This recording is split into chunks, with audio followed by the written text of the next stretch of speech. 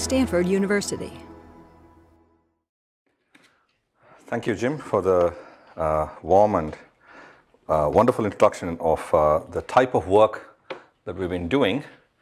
I feel as if he's done a better job than you will probably hear from me now. But the most important thing is that this is the work of many people, many students. Adrian Burke, Naini, who's actually was a student of MSNE, Minwook Jong, Huan Liu, employee of Accenture USA, and worked with us in the Wellness Project. Chinmay, who's here, and Deepak Mergu, who's also here.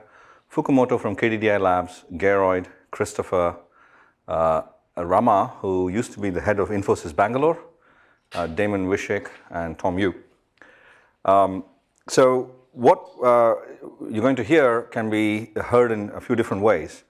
You could think of this as a computer systems building effort where the effort is to try and have a large group of people interacting with some back-end incentive platform, think of it that way, an incentive engine that senses their behavior and then credits them for it and then allows them to redeem these credits for dollars, okay? So that's one type of effort you could consider this to be. The other type of effort is, of course, behavioral economics and how people make decisions. That is the other theme. And the third theme is just the chance to build some low-cost sensors that we could use in our everyday life, including things like sensing not just commuting times or how many steps you've taken, for example, in a wellness program, or it could even extend to things like are you being compliant in taking medicine, for example. These are things that people have suggested to us. So it all seems like a good time to be in this sort of nexus between engineering and economics, looking at problems that occur every day around us. So what are societal networks? And if you have questions, don't hesitate to put your hand up, and it's good to have a discussion going. Societal networks are, think of all the networks we use every day that don't have to do with computing or communication. Okay, so forget the internet, forget the cell phone network, and think of all the other networks we use. Some of them are here, and you could throw waste management networks and utilities as well, for example. We use them all. And the big thing about these networks is that they're made up of technology, some combination of technology, policy, because several places, governments own these things, or cities get involved. And there's a resource constraint, which is more pronounced in these networks than the bandwidth-rich universe of the internet or 3G, 4G type systems. And so pricing becomes important. And then this has these type of systems have humans in the loop. So when we think of the internet, we think of the internet as a network in which the unit that is being processed is a file or some unit of data. Whereas with transportation systems, people are both components in the system in that when you go to the train or the road or the bus, when you go, it matters to the efficiency of the system. And just as there are signal lights which consume electricity and produce some useful work, so do human beings consume potentially signals or dollars and can produce useful work or not. And we're erratic, say, compared to other types of components. So that's what I mean by systems with humans in the loop. Now, there's been this effort to build so-called smarter networks or smarter systems. Smarter planet is a theme, for example, IBM has been cultivating. And what that means typically is you take the networks that ruled out at the beginning, like computing and communication networks, and embed them in these societal networks, right? So every time one of those guys gets one of these guys embedded in them, then they become smarter, okay? So smart roads, smart health, smart waste, all sorts of things that are out there. And what could be the work for some folks like us who are in the School of Engineering? Well, we could, my area of research for many years has been, internet algorithms and now data centers and cloud computing.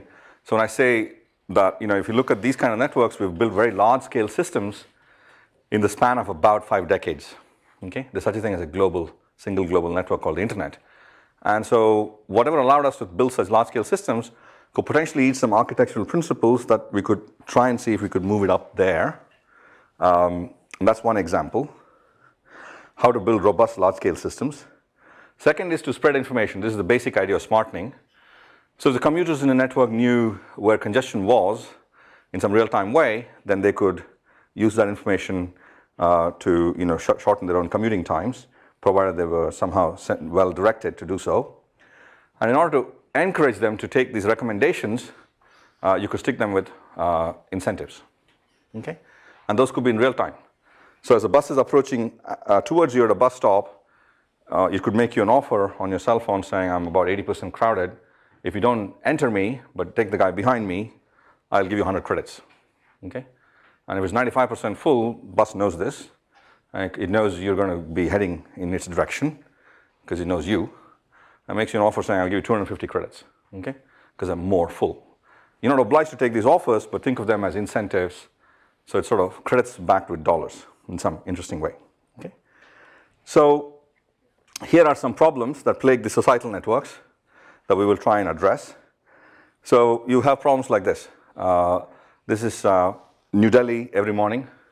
This is what it looks like. Lots of people stuck trying to get to work, or in the evening it's even worse and lingers longer. But that's not the only place. The mother of all traffic jams occurred in China, 9-day traffic jam, stretching 100 kilometers. Okay? And so out of Beijing into Mongolia, and it just, nothing happened, nothing moved for 9 days, and people were selling stuff by the roadside to people stuck in this, things like water and essential stuff. And after 9 days, it evaporated in 3 hours. Nobody knows how the congestion, it's a beautiful engineering question as to how did the congestion go away so quickly. Okay, so that's because these areas are experiencing huge growth spurts, and there's more vehicles than potentially carrying capacity. That's not true here necessarily in the US. So if we look at this, Texas Transportation Institute publishes every year the so-called cost of congestion measured as the amount of time and fuel wasted while we're all stuck in traffic. And this is measured across 437 or thereabouts urban and semi-urban areas. And in 2007, the cost was 87.2 billion, and in 2009, it's 115 billion. So if you look at the other numbers we saw at that time, 2007, 2008, auto bailout and so on, they dwarfed by just what we're losing with all the vehicles stuck in traffic. The hope is that we could bring this down by about 10%. No one's thinking that we can get rid of all 115 billion. If we bring it down by 10%, it's actually a significant number. But the bigger cost is also here. Vehicles stuck in traffic emit a lot more, and traffic is one of the major sources of emissions.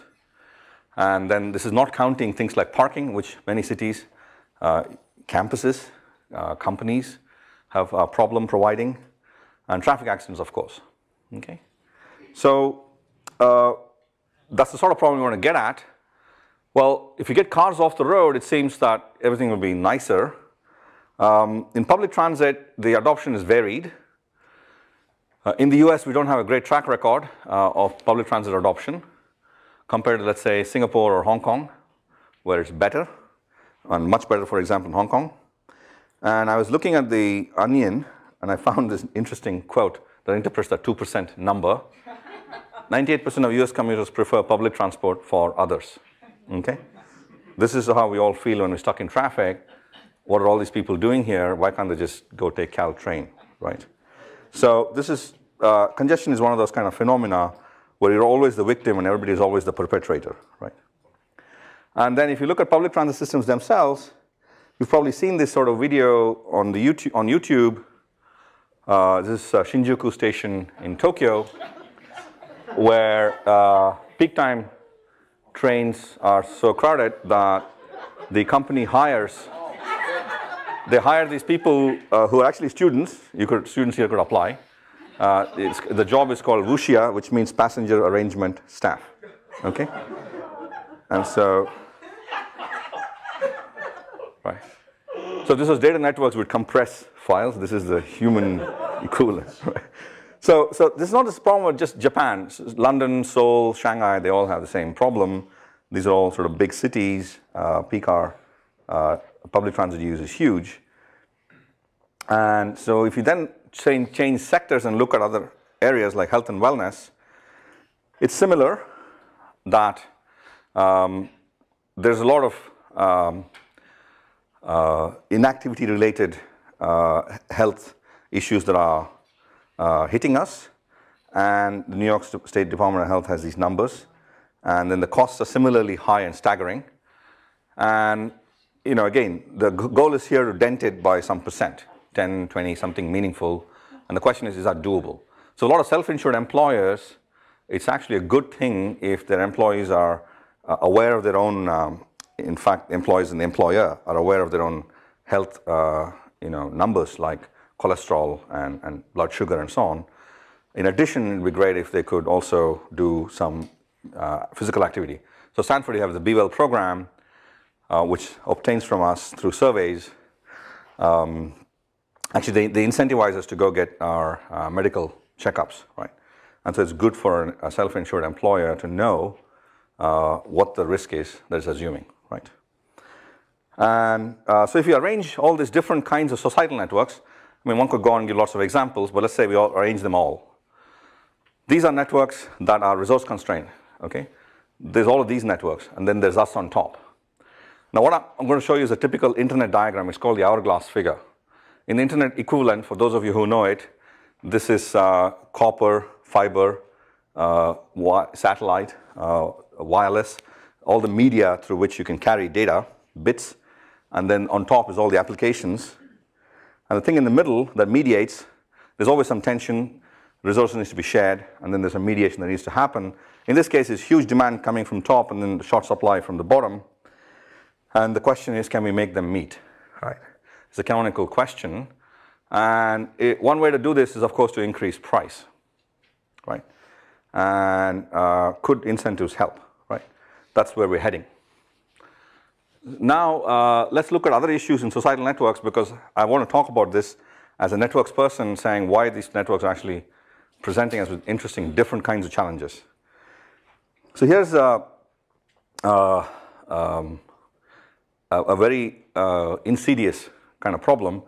So if you look at networks and you want to improve their efficiency, often you just say, oh, the edge is sort of bottlenecked, change that from dial-up cable modems to DSL. Okay, then suddenly the edge is sort of now much more liberal, or then upgrade to 10 megabits per second Ethernet or something, and then suddenly again it's even more bandwidth. So you can always look at where the problems are, the bottlenecks, and alleviate them. Okay, this is one way of making the network more efficient. Or conversely, to stem waste, it's nice when you have the problem located. For example, the BP oil leak. Okay, as bad as it was, we know where it happened. We can go and stop it. Right? This is different. Okay, why? So we saw the congestion cost, and it's close to 80, it's exceeding 80 billion. Now, when you measure it at the individual level, 250 million passenger cars, 250 working days, and then so the cost per person per day ends up being in the order of noise for that person. It's like less than half a glass of coffee, okay, half cup of coffee. So the question is, are we incentivized now to do the small little behavior change that we need to do? Because the cost is not felt by us. Same thing as to why we leave lights on, faucets dripping. It doesn't really make economic sense to us to go and get that kind of waste addressed. Second issue, again, from an engineering sense, is when you have such highly permeable sort of waste, you'd like to actually measure through instrumentation the exact amount of waste, right? So this is where it would be great to have some fine-grained sensing and measurement. So as I said to you, you'll see some kind of sensors that we've been using at Stanford, which is RFID based. You could have pedometers, which we use for the Accenture project, or you could have other kinds of smart cards that we're using in Singapore, the sort of card that you use to make public transit trips. Cell phones are becoming interesting as an option, and we're moving to that sort of technology looking forwards. Okay, so we have some apps coming out of Stanford for those of you who are involved in the Capri program. So with these problems, what are the current solutions? Well, one is to sort of look at the whole thing on supply side. and you must do that. So governments typically introduce more capacity, widen the lanes, increase the number of buses and trains, etc. They're pretty expensive. The cost of a new train in Singapore is $20 million. And the government has added an enormously large number of train trips to alleviate peak time congestion, and it helps to do that. Definitely capacity addition is something that one can do, but it does some of it. The demand has to be managed also, right? Because sometimes adding capacity tends to peak the demand more than lessen it, because you have more options in a shorter period of time. So other approach is to do admission control. This is to raise the price. And so there are two ways of doing this. One is explicitly introduce charging. And Singapore, London, Stockholm, and other places have done it. And it's a market type solution. So for example, for a given quality of service, like, I want to move vehicles at 40 miles per hour. And if the speed of movement is less than 40 miles per hour, I'll increase price. If it's more, I'll reduce price. Okay? That's a simple feedback mechanism that works. And to do it once in 3 months is essentially how Singapore does it. And that's one way you could do it. The other way is road rationing. Road rationing is what we call time division multiplexing. Or, you have people and they use the roads. Some people, depending on license plate number, in these places, you give up driving 1 or more days of the week. Are we okay with this? If your license plate number ends with a 1 or 6, you give up Monday, let's say, and so on. So just reduce the load. Now, there's enforcement issues here where now you have to make sure people are actually adhering to this. And so in Athens, a Greek student of mine said that there are more license plates than there are cars. That's an obvious solution. And in China, there are more cars per person than one. And so, it's the relative how the economies are doing. And the other challenge with these things is political mandate. Right? It's very difficult to have a charging mechanism or a road rationing style mechanism unless you vote, you put it to vote typically. And this can be difficult. Example, Bloomberg in New York tried to get congestion charging in New York in 2008 and couldn't have it put to vote. Even, right? So it's not easy. Now, here's an interesting comment that I heard from the Assistant Commissioner of Police for Traffic. And he said, in Bangalore, given the amount of wealth that's available with those who have cars, there's certainly a willingness to pay. There's no willingness to charge. So politicians don't want to stand up and say, well, okay, let's do congestion charging, then we will manage the demand, etc. Because the problem is that the roads are not good. So you can always cause congestion by giving bad roads and then say, I'm going to charge to get rid of that congestion that is now occurring on account of bad infrastructure, let's say. And so it could be just a money-making scheme for the government to have congestion charging on top of poor infrastructure. So it's very difficult for politicians to sell it to the public. But we could ask the question the other way. So what if we try to hit it with incentives? Is there a willingness to accept payment? And could we do this? Right. So this is basically our approach. As soon as you come to this place, you're sort of looking at how much money and how do you go about doing it. The moment you say, I'm going to incentivize you some behavior, people actually would like to know that they're actually paid correctly. Out here in Stanford, how many of you are part of Capri, the Stanford project? So about, let's say, 8 or 10 people. Capri is something I'll talk about later on. It stands for Congestion and Parking Relief Incentives. It's the project we're running at Stanford since April 2nd. And people email us. People say, I exited in the off-peak time, but I didn't receive credits, okay? And these are not graduate students, right? Meaning that, they may be more interested, for example. And then we have to take a look at this. And I think you sent us an email too, Jim. Yeah, so people are keen to understand how their behavior is related to how the credits and the rewards are given. And here, a variety of different kinds of sensors can be used and have been used by us.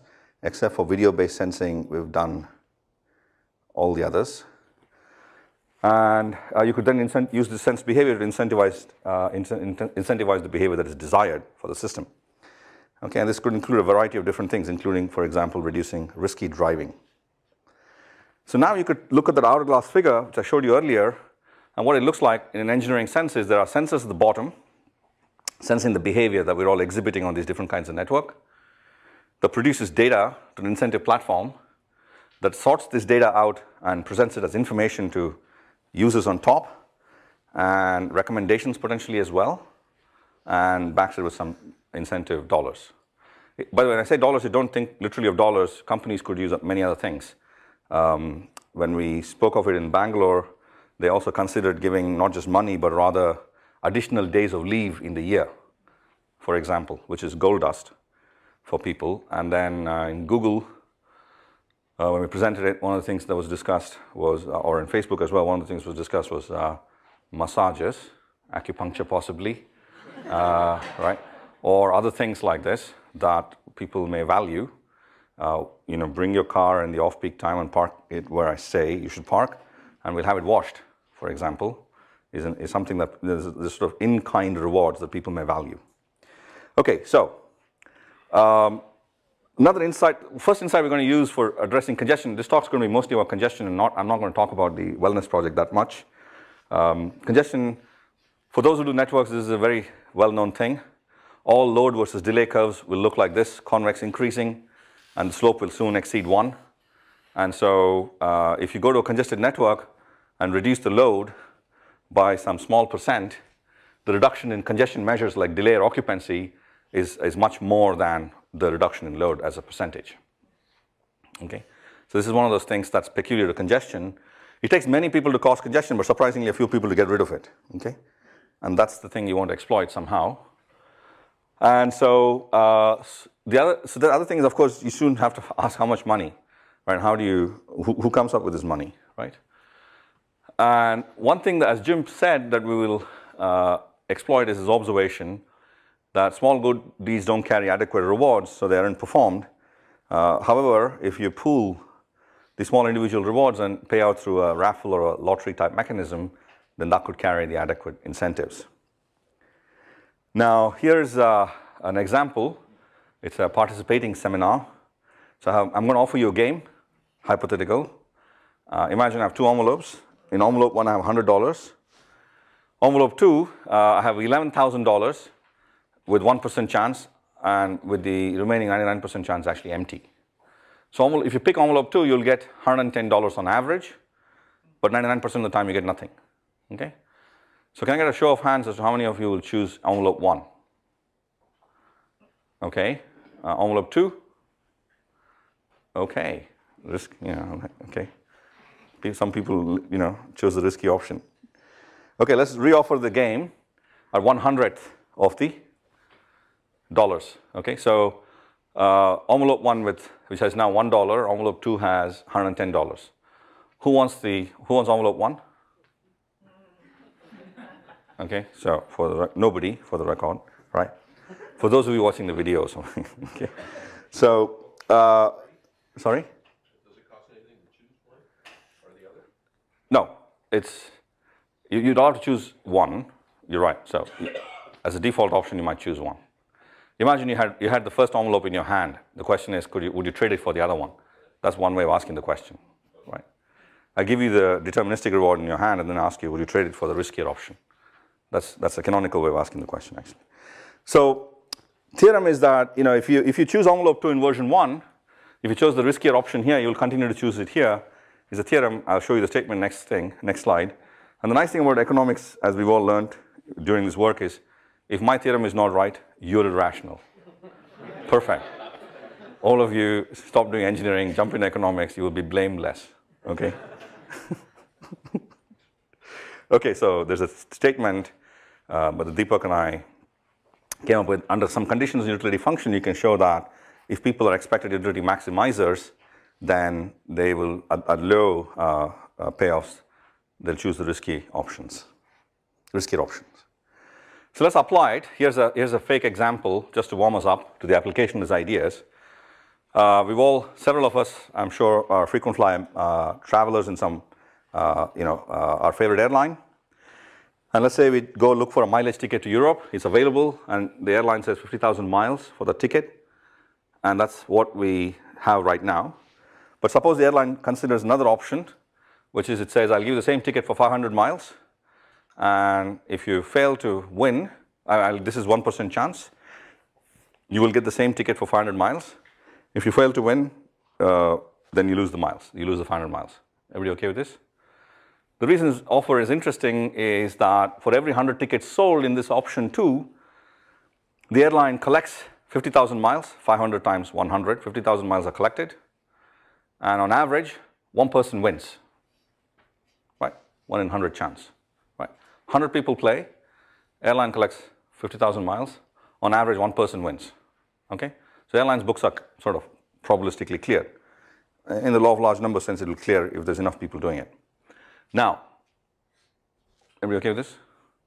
So, what's non-attractive? Several people will probably take it. Let's say considering this option, 25,000 miles with 50% chance, the stakes are higher and is less attractive. That is, you lose half your miles for half the chance of winning. So 1 in 2% will win and not feel particularly lucky, but certainly the other person will feel pissed off, right? So this is sort of the low stakes making some sense, right? Faculty salary increases, okay? I was surprised there's an Occupy University movement at all, actually, because if you guys knew what we were getting paid, you must think that we work for a love of something other than money. But, okay, so here's how you make proposals to the dean to make sure he doesn't put you on committees, right? So faculty salary increases are 2% per annum. We all know this, okay? So don't let you get deterred, graduate students. So option 2 could be 200% with 1 in 100 chance. Okay, this could be an option. So that's an example. So let's see if we can apply it from real example, real networks, real deployments. So here is a list of pilots that we've run. Those are in black, and the ones that are currently in progress are in red. Instant, the project that Jim mentioned, is ran in Bangalore over a 6-month period. We ran a recycling project at Stanford as part of a freshman seminar sequence. So you get 5 cents in the state of California if you return one of the small bottles or cans at the recycling facility. We gave the option to recyclers to either collect that deterministic option or a $1 or a $5 or a $10 or a $50 or $100 option with the risk being adjusted so that the expected payoff is always 5 cents, okay? And we have the results, but I'm not including in this thing. People did choose, as we expected, the riskier option, but nobody ignored even the $1 option, for example, right? And so Steptacular was a wellness project we ran with Accenture USA last year, over 6 months. Steps get converted to credits, get converted to dollars, is the sort of mechanism, and I'll show you how it works now. In this project, there's an InSync, is a project currently underway. It stands for Incentives for Singapore's Commuters. They are public transit commuters using trains, and which tend to be crowded in the peak times, so we're trying to incentivize them to take off-peak trains. I'll show you how it works in a second, and Capri is the project I've talked to you about at Stanford. So here is the InSync project. The goals of the project are to incentivize off-peak travel and to encourage people to be more loyal to the public transport system. So move from your car to the bus or the train. And so in pictures it looks like this. You're a commuter. You go from some station using your smart card, which is the sensor here, to make a trip, and this generates the commuting history. And the kilometers you took get converted to credits, just like an airline miles program, okay? If you took a 10-kilometer trip, you get 10 credits. If you took the same trip in the off-peak time, you get 3 times the credits, okay? And that's it. So that's the equation, and people just understand what the times of travel are and what's peak and what's off-peak. And this all gets input into an InSync portal, which has you can look at your credits just like an airline program, and then you can go redeem this for rewards, cash or cash equivalent. I mean, cash equivalent is coming later, perhaps. Okay. So this is the program, and let me. Actually, let me describe the Stanford project briefly, and then I'll show you what things look like right now. So Stanford, it didn't launch in January. It launched in April 2nd, on April 2nd. Some of you have been involved in the beta testing from March, but the official launch was April 2nd.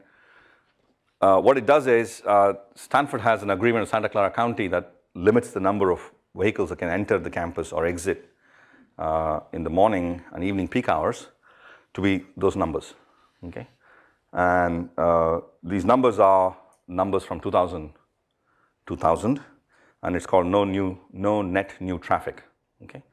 And so Stanford has wanted to build more buildings. More buildings means more jobs, means more traffic. The county has said, there's just more vehicles on the road, and we need to keep the numbers down. And so every year since, we've kept the numbers down, but we keep sort of inching up. There are most of the mornings are fine, evenings are close to the limits, and there are lots of programs that Stanford has offered. You all probably have seen this. This is the Marguerite bus. The back of most Marguerite shuttles has this reduced peak hour trips. There are 16 gates through which you can enter the campus, and traffic is measured for 6 weeks in the fall and 8 weeks in the winter, spring time. And there's an audit company that audits us. And there's a project that the US Department of Transportation has funded, and the sensing occurs through RFID parking stickers. These are tags that go on your windshield. They look like fat Band-Aids. And as you drive in, an RFID scanner, one of these gates, senses your arrival or your departure. And so that's how it knows what time you left or arrived, and then gives you credits. Okay? And the scanner technology is exactly the same as the one that's used for the fast track system in the Bay Bridges. The Dumbarton Bridge and all the other bridges use this same technology, except that their in-vehicle units are active, ours is passive. So let me now show you, before concluding, how these things look and what the data, preliminary data, looks like. So let me first show you the websites, starting with Singapore. So this is the administrative stats page, meaning that it's available to us to see. So it is updated every minute. Right now, there are 15,026 people signed up in Singapore. They're in various stages. The rest of the numbers shouldn't mean anything to you. There's some stats on how they're performing, but I'll show you some slides on it. We have a recommend a friend program, and it's also available at Stanford. So for some number of credits, people can go get their friends to join. And lots of emails have been sent. Again, writing these kind of things is nice from, say, an engineering or CS perspective. You can put Facebook Connect or Google and Yahoo Mail Connect, and then have people invite lots of their friends in one shot. And several signups have taken place. So it's a big recruiting tool for us. And then there's various amounts of dollars given out. Again, doesn't mean much to you, shouldn't mean much to you right now, but here are the denominations so far. We've paid out 77,000 odd. See the updates every minute. So we've paid out 77,000 odd dollars. 7,800 $1 prizes have been given out, and so on. $2,800 prizes have been given out to lucky winners. Okay, and if you want to look at how many people have friends right now, there are 6,522. The significance of friends will become obvious to you in a second. This is how the friendship graph looks, and what that is that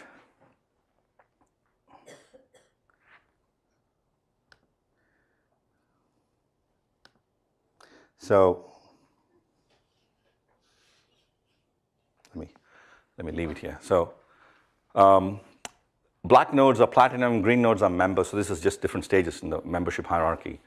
So green nodes are not as well behaved as are silver and gold and platinum, okay?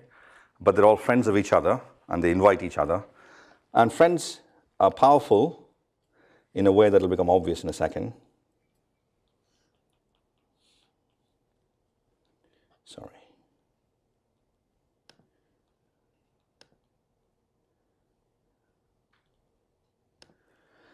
And so that's the Singapore project in very high, sort of at a high level. Let me show you something local now, what the Stanford numbers look like. Sorry, this one. So right now in the Capri project, there are 1739 people signed on, and similar numbers, tags assigned, tags scanned in, etc. And there are total of $10,700 odd that have been paid. And I heard Leigh tell me that she's won $30. She's a good commuter, and so you should join if you haven't already done so. There is money going. There are not as many friends yet. We're only a month and a half into the Stanford project. People are recommending friends, but this will pick up usually in the second or third month. Now, let me show you how the performance looks. These are numbers from March 21st, so it's not up. This is Singapore. We don't have Stanford numbers yet. This is numbers showing us how behavior has changed, okay, if at all. And so, as of March 21st, there were 8,000 odd people. If you remember now, there are about 15,000 odd people that have been admitted. We always give people the option of choosing deterministically or randomly. So in Singapore, if you have 1,000 credits, you can trade 1,000 credits in for $1, or you can go and redeem these 1,000 credits in a random lottery that is self-administered. So let me show you how that works.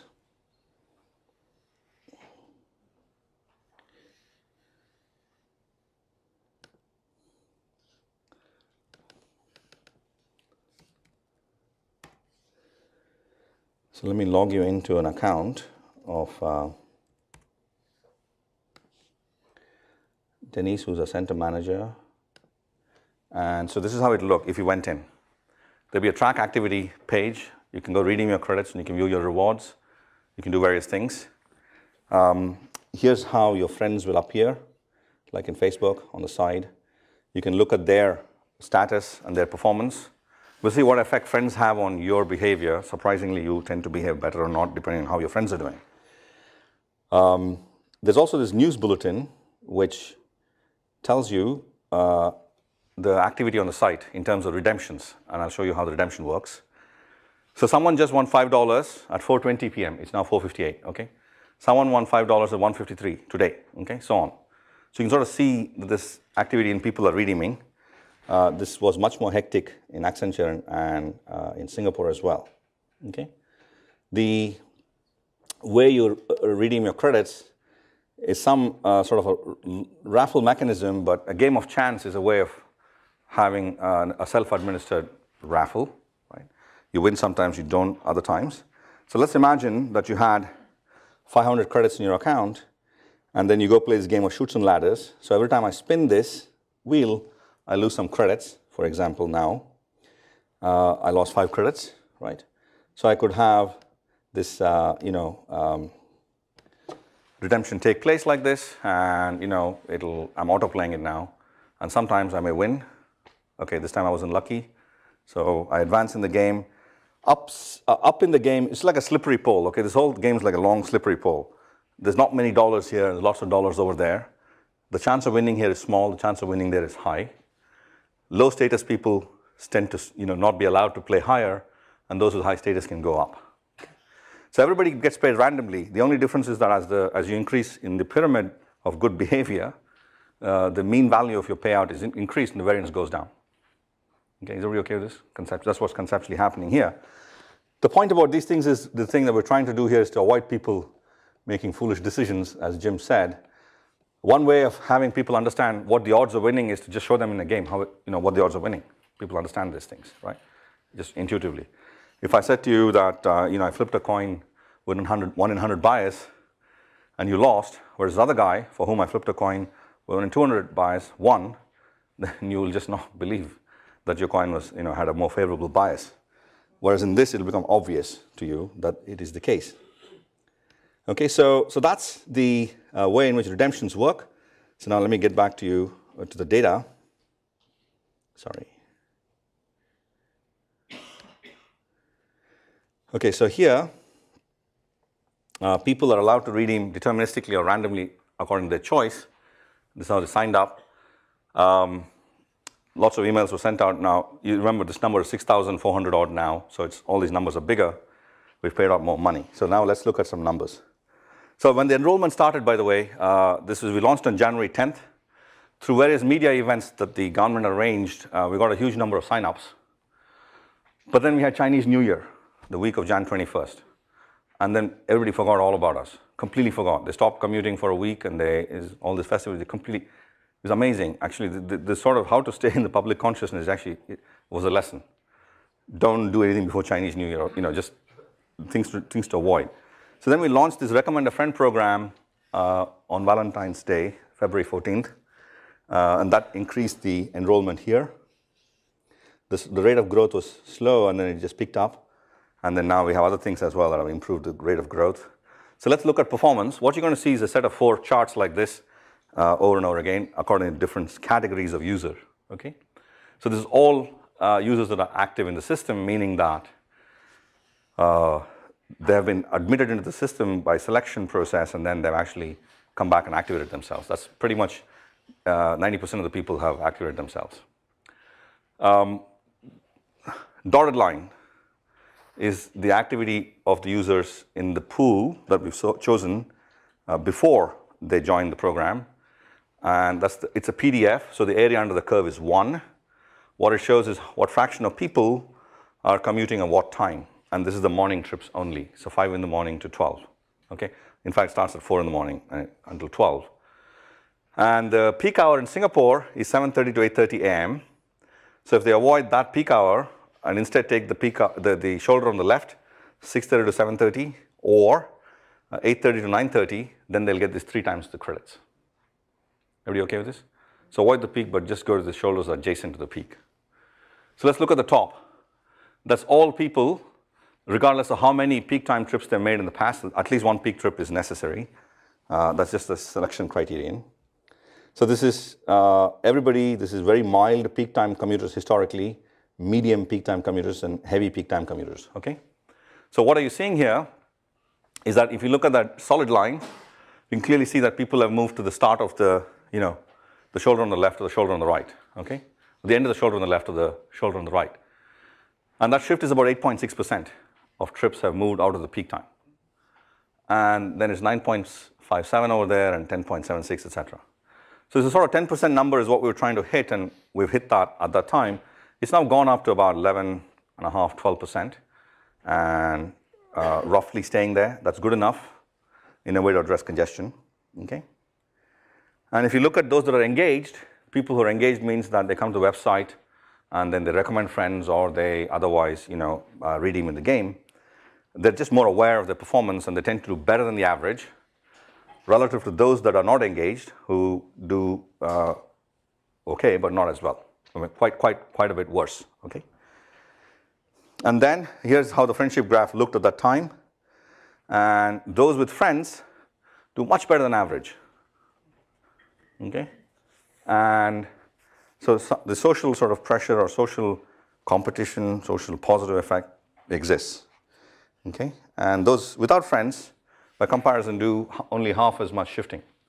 Okay, so it's sort of a non-trivial shift, non-trivial to have. It's very, very useful to have friends, even though you may not be commuting with your friends on the same train or buses. Okay, this is what's interesting. There's an underlying network called transportation network. There's a network here called social network of friends. Okay, these people are not on the same trains and buses as you are. In fact, those people are strangers to you, and yet these guys are having an influence on your effect over here, which is really interesting. So again, there's mathematical models that we're trying to develop for all this, and maybe in a future talk, you'll hear a little bit more analysis. Those who play the game tend to do better, as you'll see.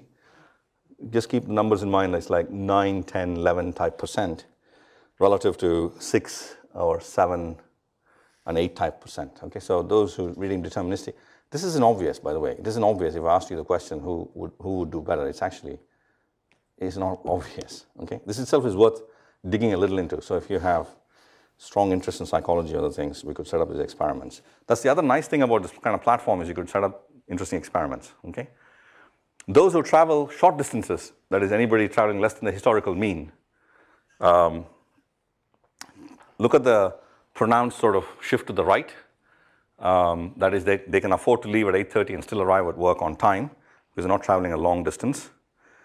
Same for the first two charts over there. Not true for the long distance commuters who also are inelastic relative to the short distance guys. They don't shift as much. Okay, so these are the sort of numbers you get, and men tend to shift a little bit more than women. Means nothing almost, because you'll see the difference is not much. But the way they're shifting is also interesting. They tend to leave a little bit later, whereas women tend to leave earlier when they shift. Okay?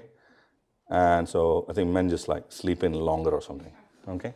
So that's the end of the few slides that I wanted to show you, showing that behavior shift is taking place. And we are hopeful that at Stanford as well. So what's happening now is off-peak commuting, and then this is sort of shifting you in time, let's say. In the fall, we'll be launching parking in less desirable parking lots like Stock Farm Road or Hoover Pavilion, so shifting you in time and in space.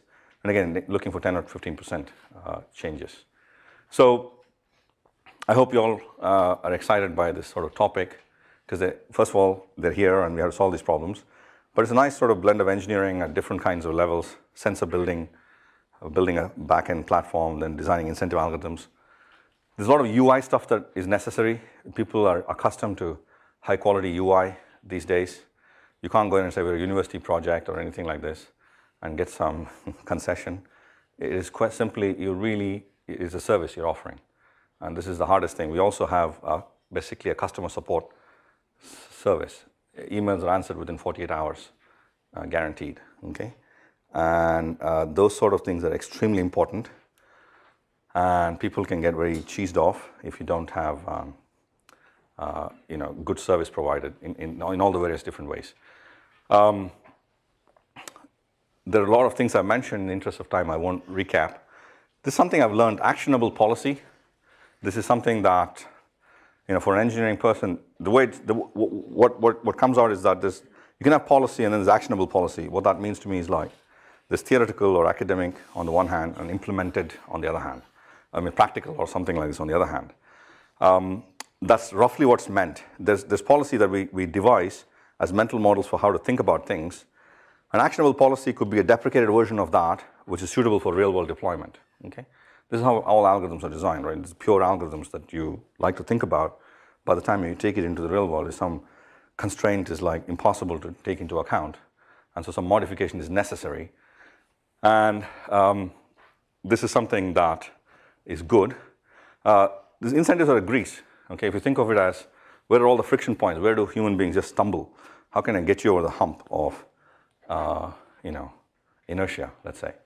And so this is just grease. And if you were to think of it that way, you could think of it as go liberally apply the grease when possible, get things moving. Right? Okay, thank you.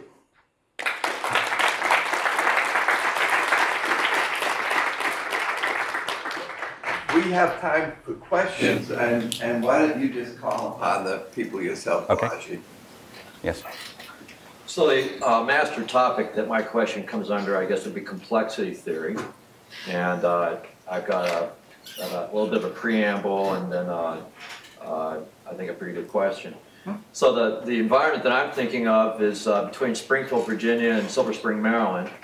And it's kind of famous because even at CSAC, the other end of the campus, we've looked at what happens with a 20 kiloton dirty nuke and whether your cell phone is even going to help you in a situation where that happens in your commute that morning. And having been there for months and months and months, I can tell you that there's an incentive if you had a little extra information. I've been in a building where you can park in the 4th level basement, and there could be a 50 megaton nuke that takes out Washington Monument, anything around it, and you'll be okay. So what's the question then? Well, the point I'm getting at is that safety seems to be an enormous afterthought, and I've meditated upon why that is, because it's such a culturally difficult issue. I don't want to cut you off, but I am going to. Yeah. Because I'd like to get into a quick set of questions. It's a quick question. Would you agree that with about the same level of complexity, you could make safety the first priority instead of the last priority? It is the first priority always. right? So these things you should think of as overlay networks, right? That is, this underlying network that's safe, that runs in signal lights and safety belts and all the laws of the land. No one's doubting that. Then on top of it, you can have incentives that nudge people at some slower time scales. I want to move it to the first priority is hands up only if you're students right now first, because it's a student class, and so I want to get the students with the hands up first and call on them, and then next go to non-students. I'm a little confused how the social network element plays into this. Isn't it, my thinking is that if you're just more invested in this, like you care more about the money, that you're going to spend more time on the website, you're going to build friendships. So I don't quite understand the link that you having friends makes you better off, or like. No, I think so empirically that's not quite true. People who spend more time but don't have friends don't seem to perform as well. People who are engaged tend to do better than those that are not engaged. So there's another reason why they might do well. But a better way of saying that would be we've tracked people who were in the system and engaging with the site at a certain level that didn't change, but that then got invited to be friends. Then you could see a change in their behavior. Other students. Okay, the floor is open for other people as well. Francis? Okay. I just want to, are you considering combining the wellness and transportation? I mean, there's this picture been going around on the internet on like, instead of silent minutes for the people stuck in traffic for their going to their bike. Yeah, so we're going to do bike incentives at Stanford. So if you have bikes, don't feel left out. Don't sell the bikes and get into a car, buy a permit or anything. Okay, so. I mean, this is where the apps are very helpful that you can track.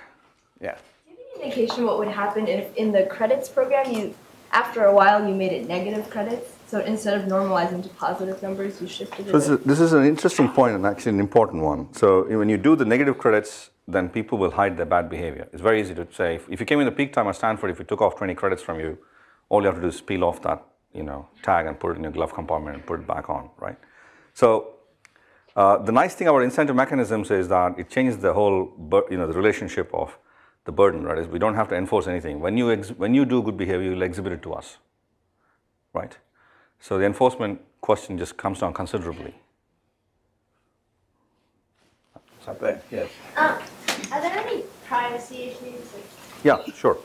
There's a lot of privacy issues. All of this is subject to the same sort of high standard of privacy that is required of any mechanism out there that has any personal data. So one thing again, the incentive mechanisms is a good example. If you want to make a trip and make it incognito, or say, as they say, go dark, well, you don't have to put your tag on. Just come in, or don't turn your app on, just come in and we won't know it, right? And so those trips are completely private, only known to you, right?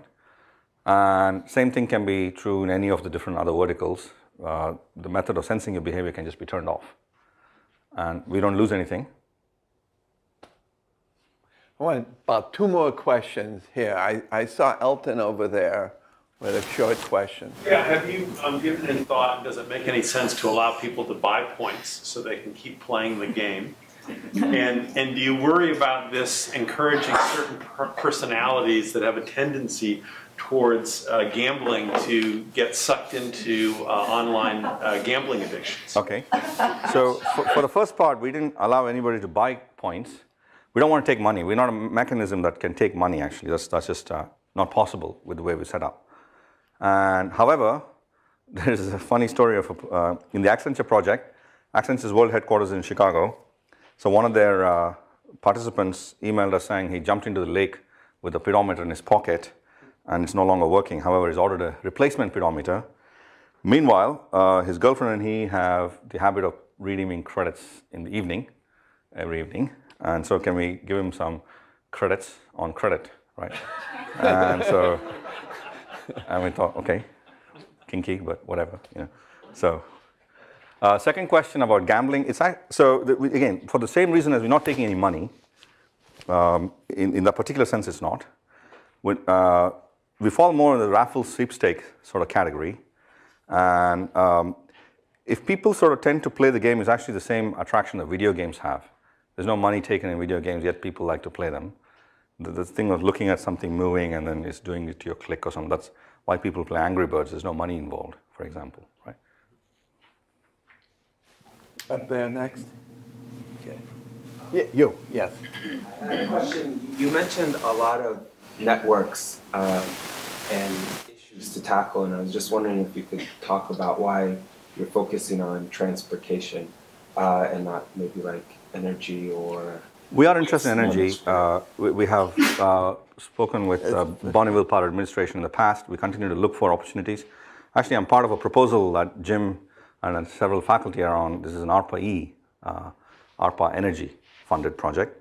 And some of this is definitely related in that, you know, energy and transportation share this emissions as a common background problem.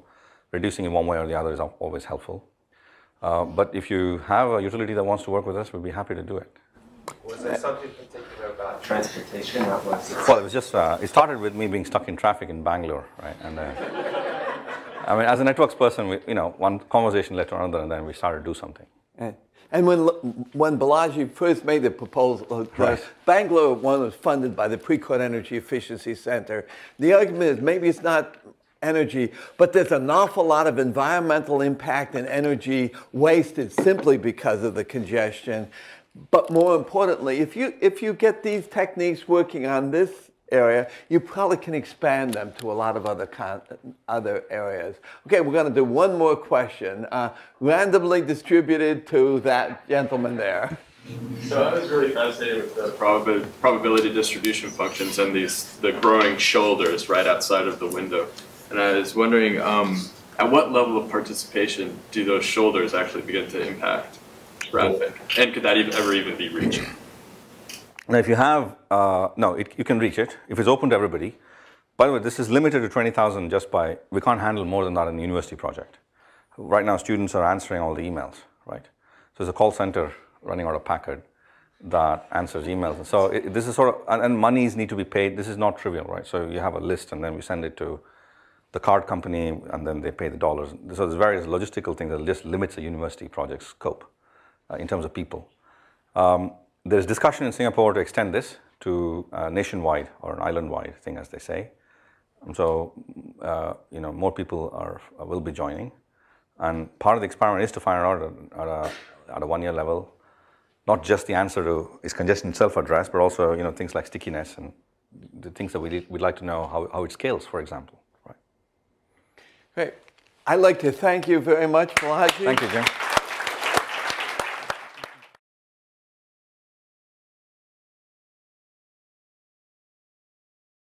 For more, please visit us at stanford.edu.